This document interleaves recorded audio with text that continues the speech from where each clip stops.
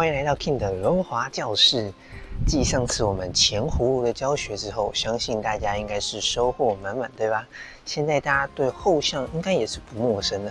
那我们今天除了要教大家后葫芦的基础教学之外，也会带给大家一些后葫芦的变化式、灵活度的训练、速度性的训练，所以大家绝对不要错过今天精彩的影片内容。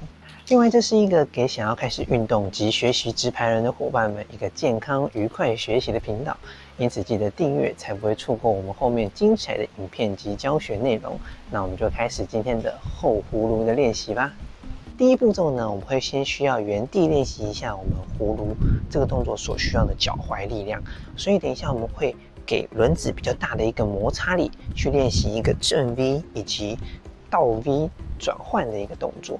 那等一下呢，记得要运用我们的双膝的一个柔软性，会比较好达成这个动作。那我们先将我们的双脚踩一个正 V 字形，踩正 V 的时候呢，记得我们不要我们的轮子是这样子往内压的，我们需要保持我们轮子正刃或是轻微的一个外刃。开始我们后葫芦之前呢，我们需要练习将我们的双脚由正 V 转换为倒 V， 还有倒 V 转换为正 V。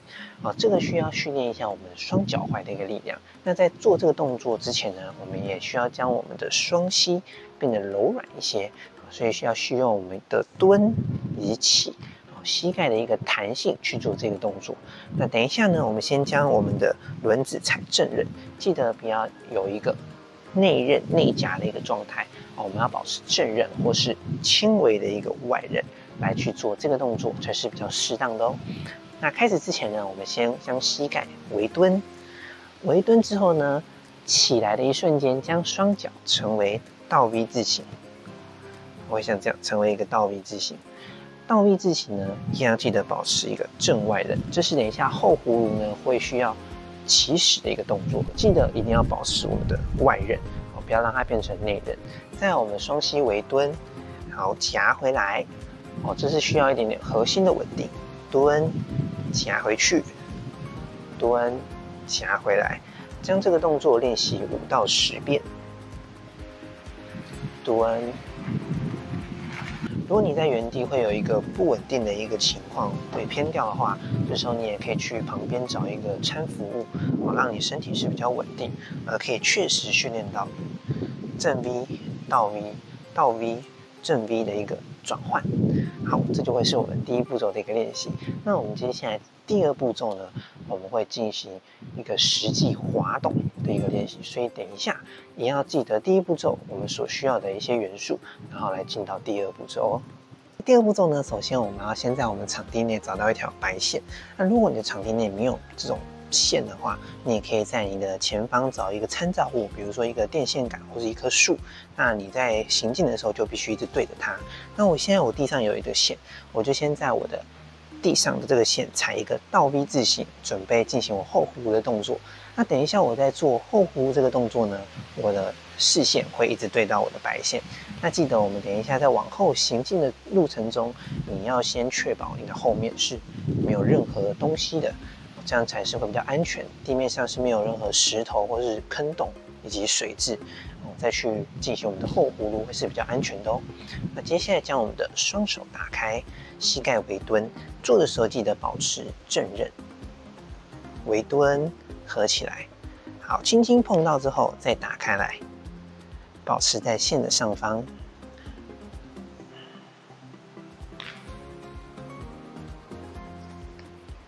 当然最后你还是可以看一下，确保你后面是安全无虑的。这个动作我们进行3到5遍，先习惯后项的一个练习，记得速度不要太快。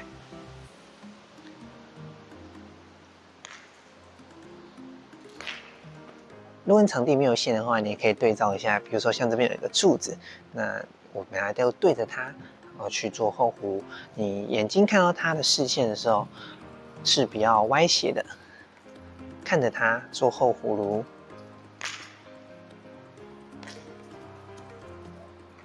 视线是比较歪斜的。那当然，我们这样还有一个好处是说，我的头就不会一直盯着我的脚去做动作，但是前提是确保你的后面是安全无虑的哦。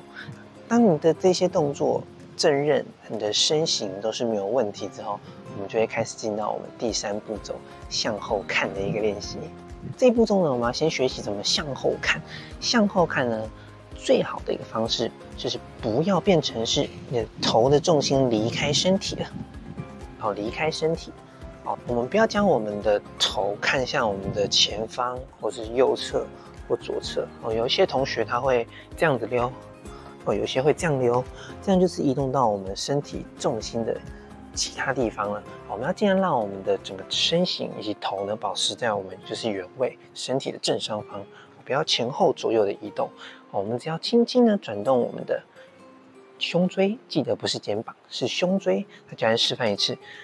我们要往这个方向溜的话，我们先将双手打开。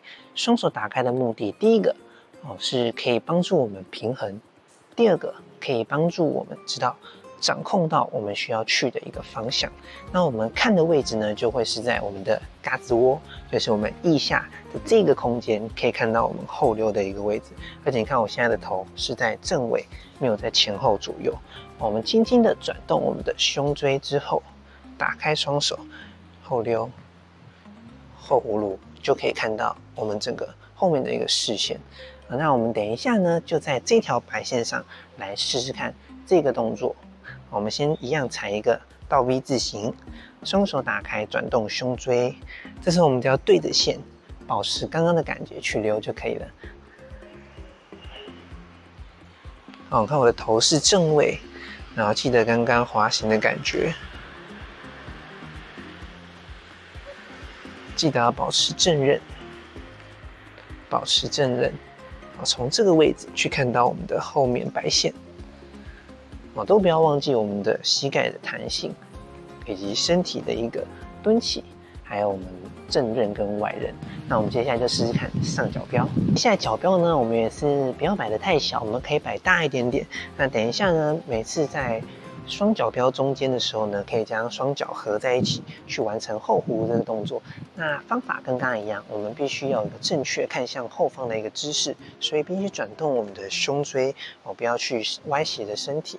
那教练就来示范一次，一样踩好一个倒 V， 然后转向我们的上身，一样踩好一个倒 V， 然后将双手打开，转向后方，对好白线做蹲起。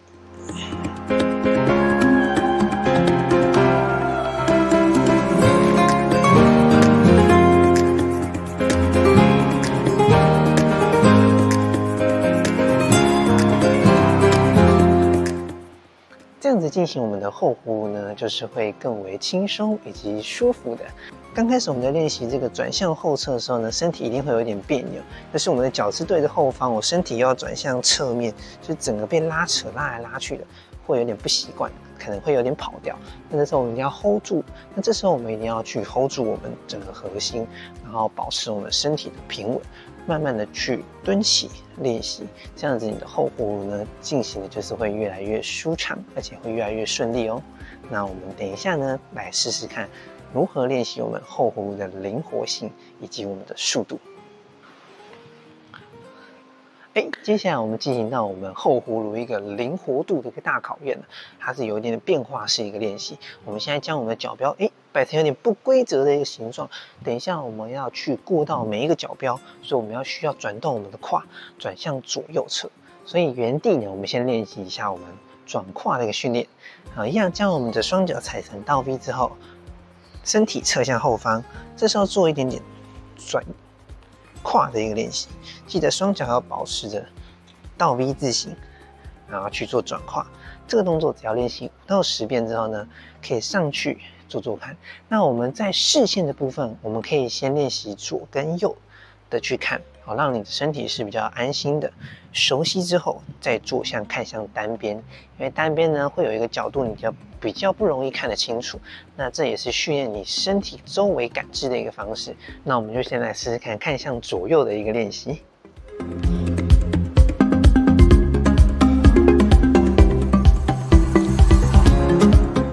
这个就是我们一个左右向的一个练习。那我们接下来试试看向同一侧，去感受我们每一个位置以及我们每一个后葫芦的加速。记得在这个左右方向的情境的时候，你有一只脚会比较容易踩到内刃，所以你的重心一定要都保持的外刃，而且是要微蹲的去做练习哦。现在试试看同一边的练习。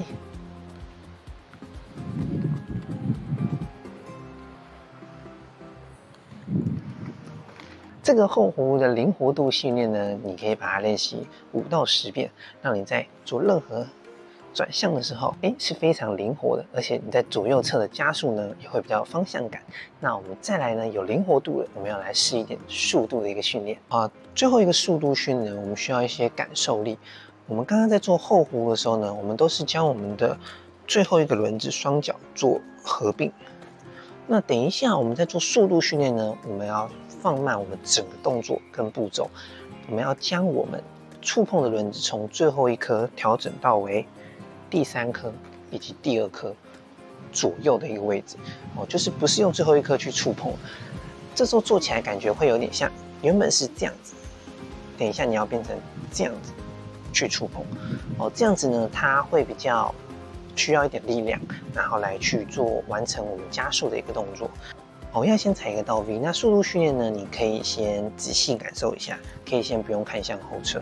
那我们打开之后，记得合起来的时候一定要保持正跟歪。如果你是内刃，那这个动作100%做不出来，所以记得一定要保持正跟歪，保持正刃或外刃呢去做合并。你看我现在合并，有一点点用后面的轮子。有点用后面的轮子去接触的感觉，我有点第3颗轮子，有点用第3颗轮子去触碰。哦，再看一次这个差别，原本是第1颗，原本是最后一颗，这是最后一颗，第3颗。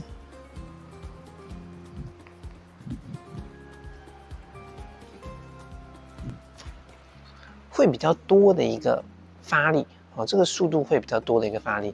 那这个呢，我们可以在我们的大范围呢去做练习哦，去感受速度的一个变化。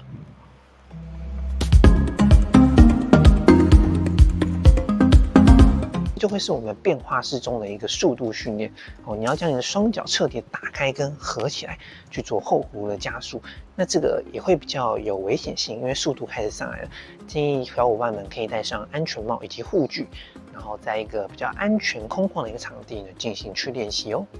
后葫芦呢是开始掌握后向加速以及速度稳定的一个训练，相信大家也能透过这次的课程更提升自己。我最近常在想，我常常在实体课程中绞尽脑汁的帮助我的学员们提升他们轮滑的水平，或是说帮他们完成他们的一个目标以及赛事。那是不是有机会透过网络帮助在世界各地的你们也完成一些你们的目标呢？这个目标可能是一场比赛，比如说我们的初级、中级套路，或是说完成一场42K 的马拉松路溜。我不知道各位的梦想或目标是什么呢？可以留言在下方告诉我们。King 会想一些办法来帮助大家完成我们的这个目标以及梦想。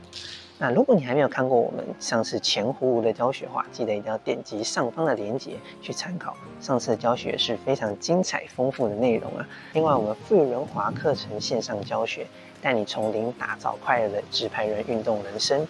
课后呢，还有专属的讨论群组，记得点击下方链接报名。如果你不想要错过每次精彩的影片，记得帮我们点一个赞，让 YouTube 知道你喜欢我们。